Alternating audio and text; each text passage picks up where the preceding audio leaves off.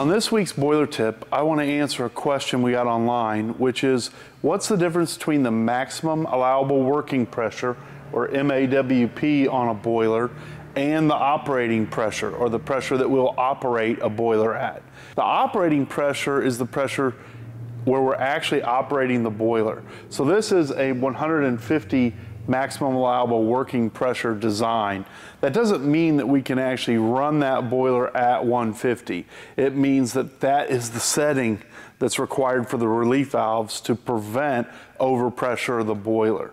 So generally we're going to select a boiler that's going to give us at least a 10% margin between where we want to operate the boiler and the maximum allowable working pressure. That gives us a safety factor and some room to keep those relief valves from weeping. And that's the reason why boilers are designed at 100 psi or 150 psi or 200 psi, so that we can get the pressure we need and still have a safe margin before we're encroaching on the relief valves.